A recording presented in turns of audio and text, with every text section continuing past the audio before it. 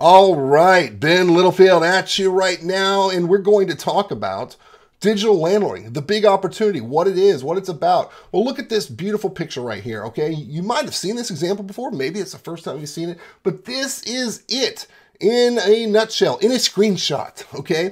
We've got a mini money site, what we call it, our mini money site, which is like a 3 to 5 page little site that we can start using to send all of our results into, and then we've got all of our ancillary pages. And look, it's all about this. Pick a solid niche, okay? We've got lots of examples here, but here's the categories we love. Health, legal, professional, home services. Look, health, that's all your medical stuff. Like the example you see right here, cosmetic surgery, could be chiropractic. It could be very specific to a certain type of condition or ailment.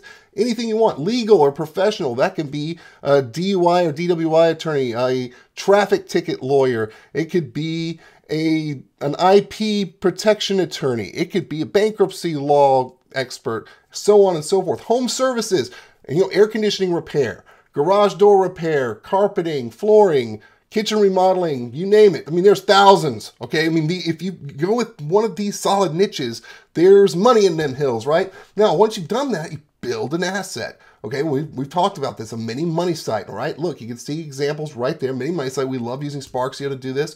And then that asset is also, part of it is also having multiple ancillary properties, or ancillary, however you like to pronounce it, right? Properties, and that could be, your AMA love. It could be videos on YouTube. It can be, articles on Medium. Our whole Google Love or Love Bomb strategy, it covers that, right? Now, that's how you monopolize. Obviously, now you get these up there, you rank it on Google, dominate pages with high intent keywords, and then you rent it to a business. That's it. That's landlording. I mean, think of it exactly the same as physical landlord opportunity, right? Being a physical real estate landlord where you buy a property, you get it for a great price.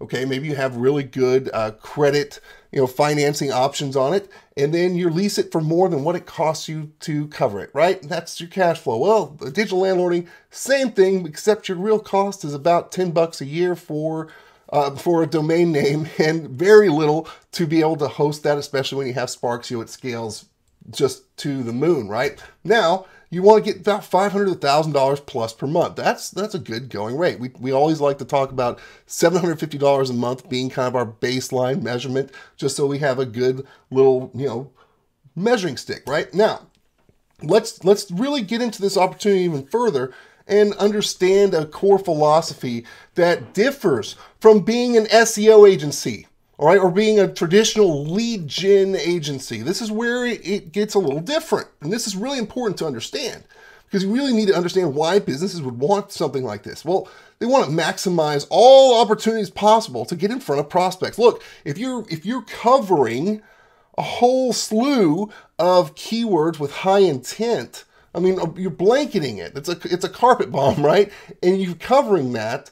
It's a matter of, hey, these are high intent searches. When someone does search this, it's not a matter of how many times it's searched a day or whatever. It's really when, because it will happen. When it happens, do you want to be the one to get the benefit from it? Do you want to be the one that cannot be missed, right? That's it. Maximize your opportunity to get in front of those prospects, those valuable prospects. And there's also a little bit of vanity and prestige here. Just having your company being represented and showing up everywhere is huge for a lot of these businesses. It's a competitive takeaway that you have here is that, look, I hold this, I possess this. You can have this to use against your competition, or your competition can have this to use against you. I mean, that's huge. That's a big power that you hold in your hands. And really, you need to understand the right niches will look like this, where it doesn't take a ton of deals to more than cover any cost or investment in paying you $750 a month on average, right? That's what we're aiming for. And using an example we've used before with a swimming pool builder, right?